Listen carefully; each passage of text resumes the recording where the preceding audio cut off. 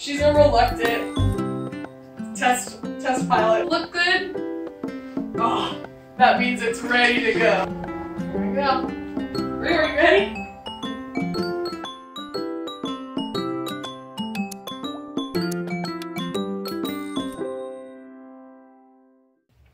Hi everyone, my name is Taylor. I'm an educator at MOCA. This is my cat, Rue, and we are so excited to welcome you back to MOCACREATE at Home.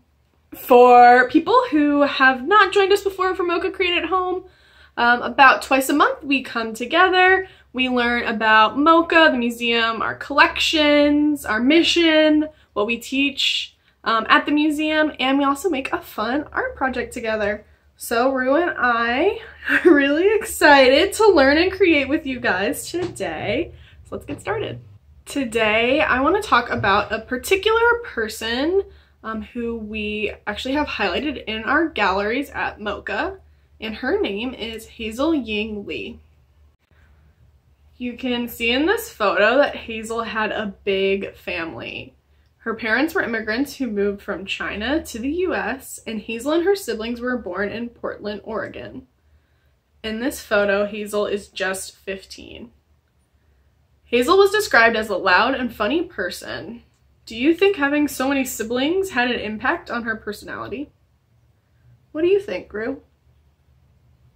Rue's an only child, so she gets too much attention, you could say. Right? Yeah.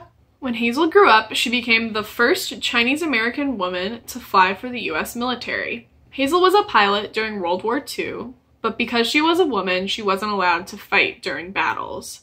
Instead, Hazel joined WASP, the Women's Air Force Service Pilots.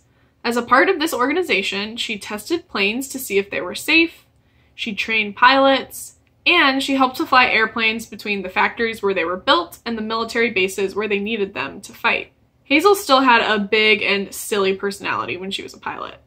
She liked to use lipstick to write Taishanese characters on the tails of planes, usually nicknames or jokes about the other pilots. It wasn't all fun though. Just because she wasn't fighting doesn't mean that Hazel didn't have a difficult job. Since Hazel was testing brand new planes, there was a chance that they could not work properly and that Hazel could get injured. Once, during World War II, Hazel had to crash land her plane in a field in Kansas. A farmer ran out with a pitchfork, thinking she was Japanese and one of the US's enemies in the war. Hazel was really brave though, and she stood up to him and explained that she was a Chinese-American pilot flying for the United States. Hazel passed away in 1944 during a mission for WASP.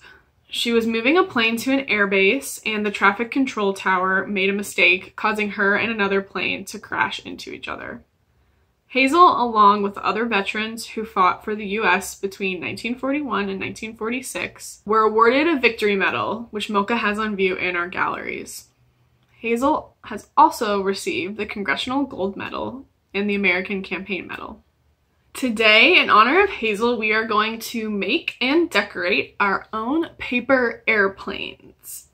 Now, there are only a few materials we're going to need for this project. I'm going to show you one example of a paper airplane, and for that paper airplane, all we need is paper. I'm going to recommend that you use just regular printer paper, but if you have something a little bit heavier like construction paper or even something lighter, you can test those out too. It's just going to change the way that your plane flies, but might be interesting to see what works best. Also, we're going to need some coloring material. So I have markers, but you can of course use colored pencils, crayons, you could even try using paint, whatever you have at home. For some other paper airplanes that you might try out, or maybe some types that you know how to make, you might need scissors or maybe some paper clips to add some weight to the front or back of your plane. But like I said, for the one I'm going to show you today, we just need paper and our markers. There are tons of different ways to fold a paper airplane.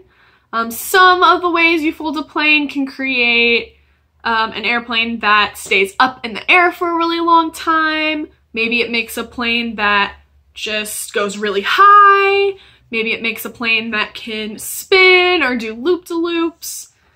The one that I'm going to show you today is called a bulldog dart. I picked it because I thought it was a fun name I thought Hazel might like. And it's pretty easy to make. That's one of the reasons that I picked it. But also, it does fly really well. It stays up in the air for a pretty long time and it goes pretty far. If you know a different type of airplane, you can of course choose to make that, or you can even look up on the internet with the help of an adult and pick an airplane that maybe has some special features or does tricks or goes really high, whatever you're interested in making. All right, so to make our bulldog dart, we are gonna start by folding our paper in half like a hot dog or lengthwise, so just like this. We're gonna open that back up, and our next step is going to be folding the top corners into that fold we made, so just like this. So you'll end up with two triangles and a pointy nose at the top.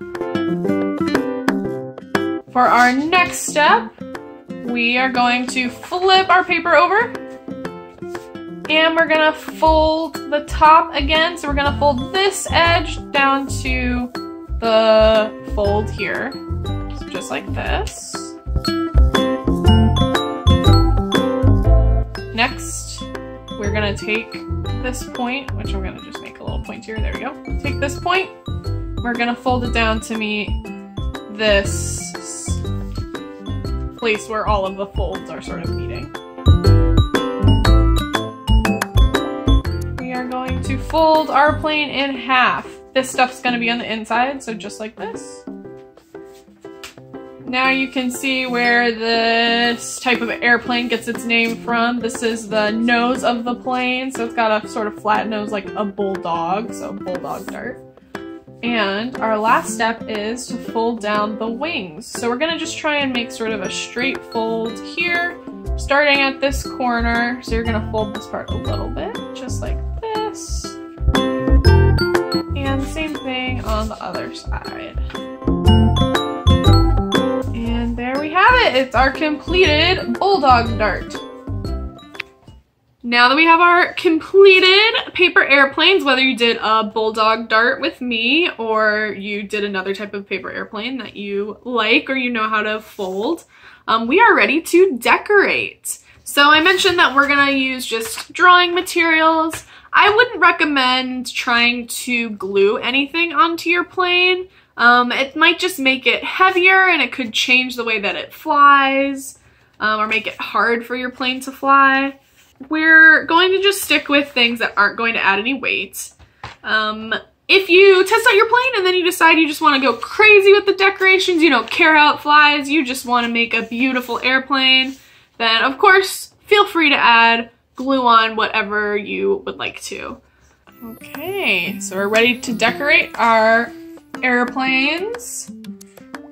You can think about if there are any symbols you want to add or images you want to draw. I'm going to draw some symbols on mine.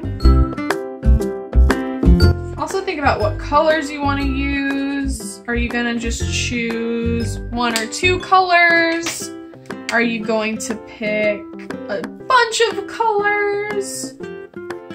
Whatever you want. And also want to think about what kind of patterns you can add on your plane. So there's a couple of my symbols. I'm going to add, just like Hazel, I'm going to add my nickname. Gonna put it on both sides. So I'm decorating my plane so that it is symmetrical. And that just means that it is the same on both sides. It matches on both sides. You don't have to do your airplane symmetrical. You can make it asymmetrical, different on both sides, up to you. I'm gonna add a pattern on mine. I'm gonna add some stripes. So I'm sort of sticking to a color theme. just these 3 colors.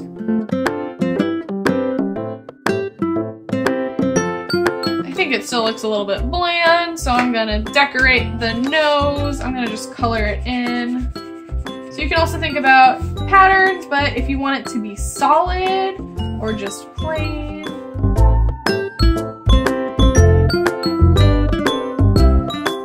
All right, so let's see how it looks. I still think it's missing something. It's still a little bit boring up here. So the last thing I'm going to do is add a few more stripes.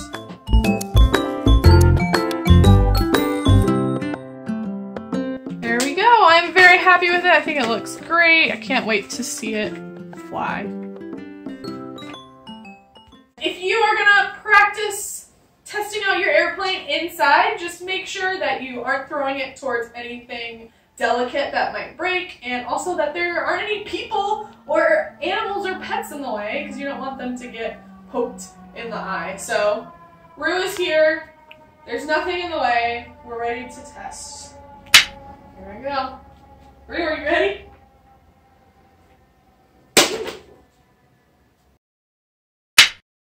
Test the plane for me, make sure, does it look good?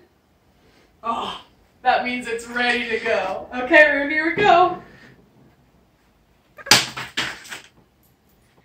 Now that we have made our planes and tested them and we know that they work, there are a lot of fun things you can do with them. We talked about decorating. You can decorate them more, but you can also have competitions with them. You can compete with other friends or family members to see who can make the plane that stays in the air the longest, or flies the farthest or highest, or maybe does the best spins or loops. And you can even compete against yourself to see if you can make different types of airplanes that do different things. Rue and I cannot wait to see the different types of paper airplanes that you all make. We're very excited to see what styles you chose, if you make a bulldog dart like we did, or if you choose something else. We want to see the colors you use, any patterns or nicknames that you put on your planes. And I'm really interested to know if they went really far, if they went really high, if they did any flips or anything interesting. As always, we would love for you to share what you create with us by tagging at MOCANYC or using the hashtag MOCACREATE@home, or even sending us your images directly. Thank you so much for learning and creating with me and Rue, and we'll see you at the beginning of October. Say bye, baby. Say bye.